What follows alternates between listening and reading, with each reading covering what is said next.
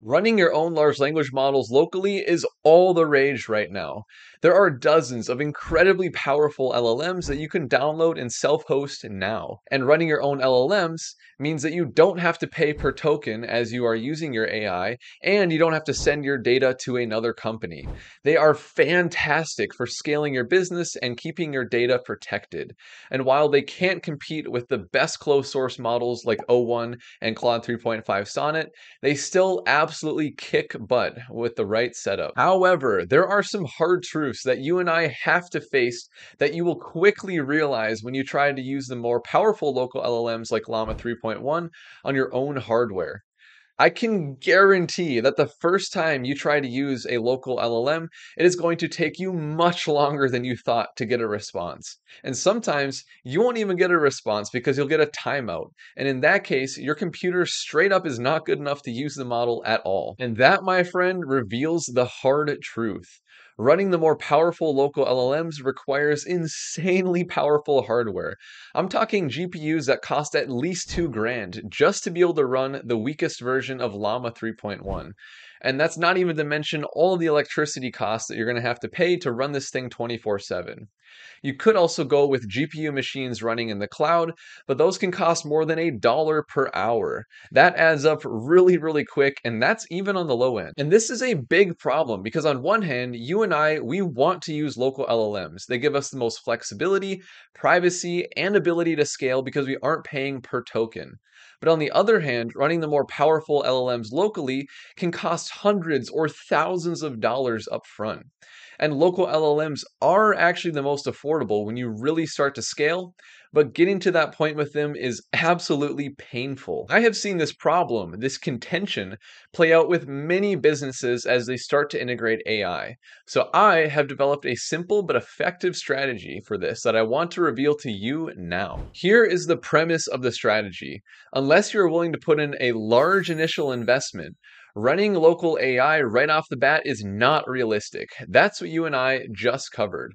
But what you can do is pay per token with these same self hostable models in an incredibly cheap way. And then later on, when the price is right, scale to hosting these exact same models yourself in your own hardware. That way, you're only paying the big bucks when it makes sense. And you don't even have to switch your LLM, which that can have a lot of unintended consequences for your application. So in this video, allow me to show you both sides of this strategy here. First, starting with paying per token, and then going to hosting your LLM yourself. And there is an exact calculable time when it makes sense to make the switch, and I will cover that as well. The way that you start this strategy so you aren't paying thousands up front for local LLMs is with one of my favorite AI services on the entire planet, Groq. Groq is your way to pay per token for super fast, openly available LLM inference, and it is insanely cheap. Oftentimes, it's actually free if your requirements are light enough because Groq has an awesome and indefinite free tier. And I also just want to say that I'm not sponsored by Groq in any way. Their platform is just the best for speed and price when it comes to this kind of thing, and so that's why I'm including Groq specifically in this strategy instead of another service or being more generic. All right, so now we get to the fun part because I'm going to very quickly show you around Groq. I'm going to show you how easy it is to use, how powerful it is, and also how affordable it is as well. And then we'll dive into what it looks like for you to make that decision to eventually switch from Groq to hosting your own LLMs, what that looks like, and when exactly you would make that choice. So I'm going to give a quick overview here, just give you a lot of value very, very quickly. So I'm here on the Groq website, it's just groq.com, and they boast their speeds immediately because they literally have this chat window on their homepage where you can talk to Groq. I'm not sure which LLM this uses under the hood, but just see how fast this is. I'll enter in just a random prompt that I have here. It spits out the answer really fast and then tells you exactly how quick it is. 1,200 tokens per second. That is insane. Just for reference, one word is about 1.25 tokens. And so this is about 1,000 words per second, roughly. That is incredibly fast, much, much faster than most LLMs out there. And it's also insanely easy to use. So if I scroll down on their homepage here, and I go down, yep, right here. It just shows you how all you have to do to work with Groq is you have to replace the base URL within your OpenAI instance with the Groq API, like it says right here, and then add in your Groq API key, and then you just switch it out your model right here.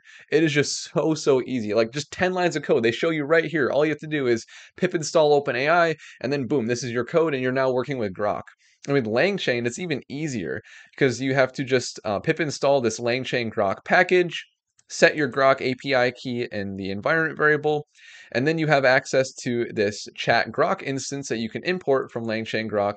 You can define your model, any other parameters like the temperature, and now you can do an llm.invoke.stream, whatever you'd usually do in LangChain. So it's just so easy to get started with Groq here as well. And then I also love N8N, put out a lot of content on it, so I'll show you that really quick as well. So in your N8N workflow, you'll typically have a tools agent node when you're working with large language models in N8N. And then for the chat model here, I'll just click on this. You can see that Groq is one of the options supported. So no custom integration. You can use Groq right off the bat with N8N. All you have to do for your credentials here is put in your Groq API key, just like we saw with code.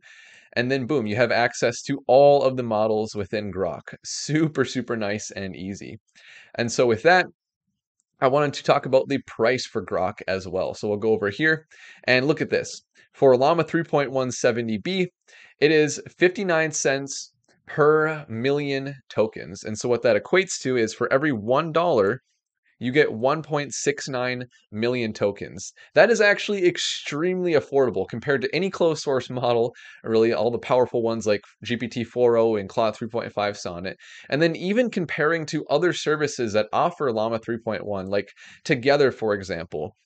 They have their light version of Llama 3.1 70B that actually is technically a little bit cheaper. But if you want to go turbo to even come close to matching the speeds of Llama 3.1 with Groq, then you're going to be paying more. And so Together AI, it's a fine service. I've used it before. I like it. But it just shows how insanely affordable Groq is. It is just amazing. So there we go. In just a few minutes, you now know how to use Groq, what the pricing looks like, and also how fast it really is.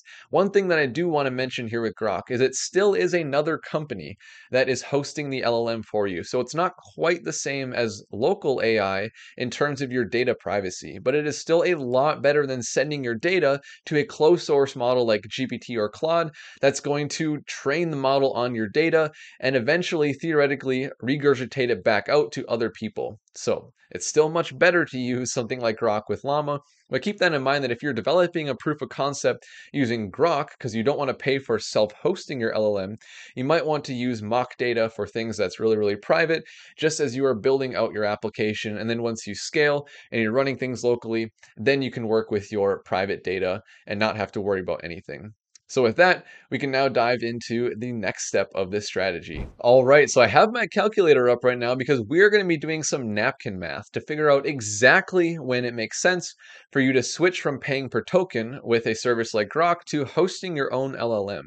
Because eventually it will get to the point when you scale your business that paying per token is more expensive than just paying for the hardware. Now, one thing that I want to mention is that I'm going to be covering what it looks like to pay for a GPU machine in the cloud to run your LLM, because you can technically build a computer and have it in your house or a data center, but you have to deal with maintenance, paying for electricity. It's harder to upgrade when the next level of GPUs come out in a half a year or a year. And so generally it's a lot more flexible to just pay for something in the cloud. And that's generally what I would recommend. And so that's what I'm going to be focusing on right now. There are a lot of services out there to get GPU machines. A couple that I want to highlight here is RunPod, which is what I'm on right now, and then also DigitalOcean. I'm not affiliated with either of them, but I use both of them. And so that's kind of my recommendation of just where you would want to start when looking for somewhere to host your LLMs in the cloud. Now, DigitalOcean is actually pretty pricey, and they don't have a ton of options. I know that they are expanding this in the future just because I've done some research since I like DigitalOcean so much. But in the meantime, RunPod actually has much more competitive pricing. You can just kind of look at some comparisons here for like an H100, just like they have right here. It's definitely a lot cheaper. And also, if you want to run something like Llama 3.170B, which is a really classic local LLM, you typically would only need something like an A40 right here. So this is actually the model or the machine that I want to use for my example here for my napkin math. So an A40, it is 39 cents in the secure cloud to run this with 48 gigabytes of VRAM. Definitely good enough for Llama 3.170B.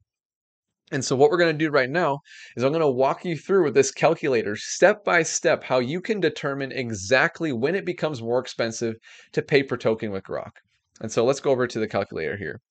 So first of all, what we want to do is compute how much it costs per month to use that A40 instance with RunPod. So I'm just going to take 0.39 because it is 39 cents an hour, multiply it by 24 because there's 24 hours in a day, and then multiply by 30 because there's roughly 30 days in a month. And that gives us a grand total of $280 a month. So you pay a pretty penny, a few $100s a month for this instance. But let's do the math and figure out when it makes sense to actually do this instead of go with Groq. So I'm going to go back to the Groq pricing here, and we'll take a look at this. So for Groq, for Llama 3.170B, you get 1.69 million tokens for every $1 that you spend. So let's plug that into the calculator here. I'm going to clear it completely, and I'll add in this number here. So 1,690,000 tokens per $1. Now, there are a lot of tokens in your typical prompt, especially if you have complex instructions for your LLM or long chat histories, or you have RAG where you're retrieving multiple big chunks from documents and dumping those into your prompt. And so the average prompt is actually like a good solid few thousand tokens, even up to like 10 or 20,000 tokens I have seen before. And so this is a really rough estimate, but in your use case, you will know the average amount of tokens that you have per prompt. And that's something that you can actually compute. So you can track that in the back end as you're developing your proof of concept and starting to use your application and bring users on and figure out the average tokens so that you can plug your exact number into this to have a better idea when exactly you would switch from Groq to hosting your local LLM. So I'm going to go with 5,000 as just a good example here. And so what I'll do is I'm going to divide this number by 5,000 because that is going to tell me the number of prompts that I can make to my LLM per $1. You see that here? Because it's 1,690,000 tokens per $1. When I divide by the number of tokens per prompt, this is the number of prompts that I can make to my LLM per $1. And so now what we're going to do is multiply that by the price of the RunPod instance, because what this is going to give us is it is going to give us the number of prompts that we can make per month until it gets to the point that RunPod is cheaper. So this is the magic number here, 94,910. Once we get to this many prompts per month, it makes sense to go with the A40 instance to host our Llama 3.170B, as long as that instance can keep up with the demand, which I'm pretty sure 48 gigabytes of VRAM, and I think I had like 80 gigabytes of RAM or something. It could probably keep up with the demand of this many prompts per month, because if we divide by 30, that is going to give us the number of prompts that we would have per day. So if you get to like 3,000 prompts per day with your application, you would want to self-host your LLM instead. And if you think about it, let me get back to that number here. I'll divide by 30 again. I'm not sure why it went away.